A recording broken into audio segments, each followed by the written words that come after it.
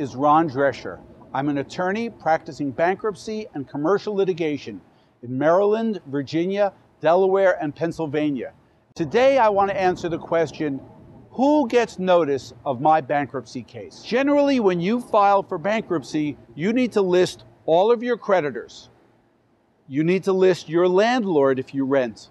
You need to list everybody who also owes money with you, like a co-signer, or a joint debtor like a spouse, or a company if you've guaranteed it, or if they've guaranteed your debts. They are called co-debtors.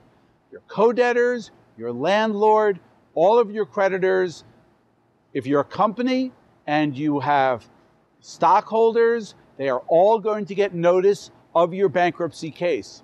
And this is not something that you have any discretion over. This is required by the bankruptcy code that all of your creditors and other people who have an interest in your bankruptcy case are entitled to notice of your case so that they have an opportunity to file claims or be heard on any issues that may come up in your bankruptcy case. My philosophy is I want to make sure that everybody who could potentially have a claim against you gets notice of your case, so they can't come back years later and say, my claim shouldn't be discharged because I didn't get notice of your case. My name is Ron Drescher. I'm an attorney practicing in bankruptcy and commercial litigation. And if you have a question about which creditors to include in your bankruptcy case, please pick up the phone and call me. I would love to hear from you.